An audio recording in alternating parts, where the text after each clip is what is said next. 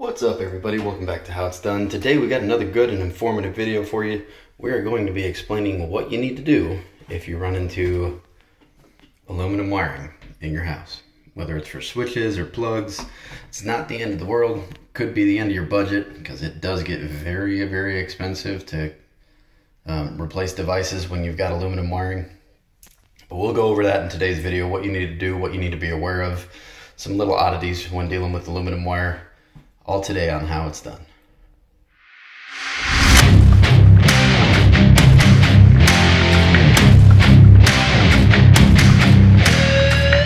Alright, so at first glance, this plug probably looks just like a normal plug.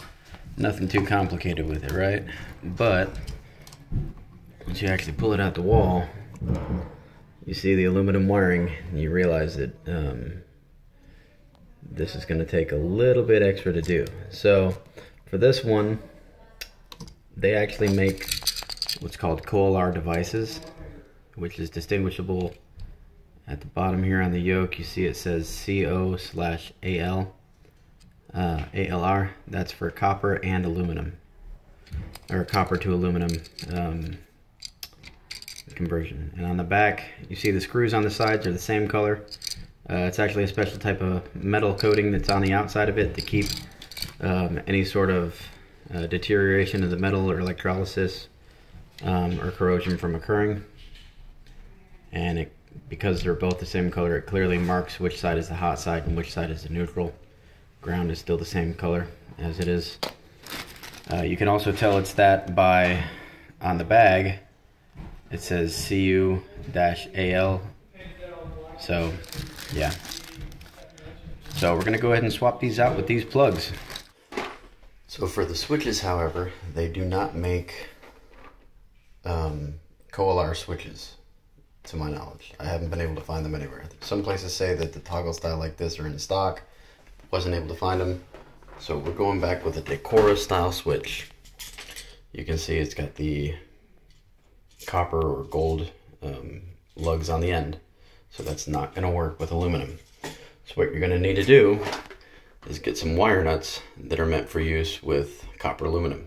Again, you'll see the CU-AL, and that indicates that these are going to work for a copper to aluminum connection. So what you'll have to do is get some copper wire like this and just make joints. You're not supposed to double down wires underneath the screw like this, so we'll make these two together underneath one of these purple wire nuts, and then we'll do the same thing with the switch leg. I will say these purple wire nuts are super expensive. They're about $8 for two of them at Lowe's right now at the time of the recording of this video.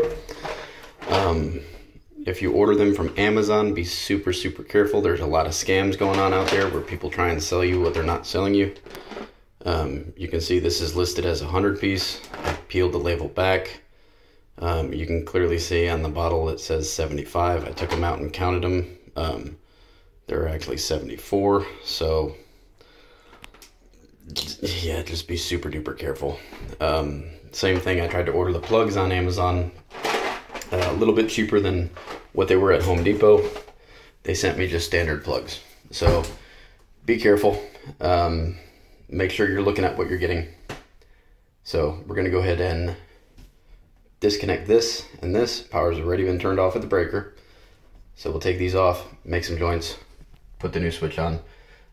With the cost of the switch and then the two wire nuts, you're looking at almost $12 a switch. So yeah, and if you have a three-way switch, you have three different joints you're going to have to make. So yeah, you're looking at about $16 a switch. So it is going to get more expensive having aluminum wiring than if you're just doing straight copper, but that is what you have to deal with. So alright, so we've got the wires ready to have the wire nut put on them. You'll notice that these wire nuts have, let's see if we can focus, there you go. These wire nuts have a little spot in there where it's actually got some No-Lox, which is a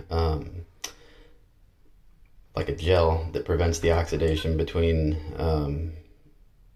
the different wires, the different types of metals. So we're gonna go ahead and just twist this on there. You'll notice that I'm going from 12 gauge aluminum to 14 gauge copper.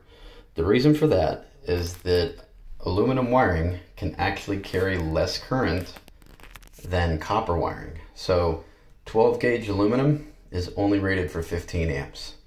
14 gauge copper is rated for 15 amps. 12 gauge copper is rated for 20. So if you come across this, make sure that your breakers that you're sizing out are appropriate for aluminum wiring, because you can't put 12 gauge aluminum on a 20 amp circuit. It is not up to code. It's not going to support 20 amps. You're going to have a fire hazard. So yeah, that's pretty much how that works. So we'll go ahead and get this put back together. Put a switch on the ends of these, and nothing special here because it's just copper going to a regular switch at this point. So we'll just strip off the ends, make the switch up. Alright, so I just pulled this plug out of the wall, and this is not a Kohler device. This is just a regular device. A little bit older, but this is what can happen if you don't use the correct devices.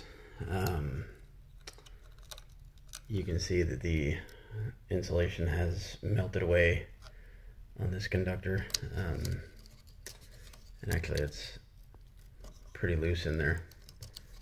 See, yeah, that's not even tight around the screw. So it could be because it was two dissimilar metals. It could also be just because it wasn't super tight. But yeah, this definitely could present a fire hazard. So look at that, I haven't even loosened it up, and it's to the point where I can pretty much just pull it off with my hand. Yeah, so we're gonna have to take this back all the way to where the insulation is still good, so right here, and probably gonna have to make a junction with a purple wire nut and put a piece of copper on here to connect up to the new device, because clearly this guy ain't usable.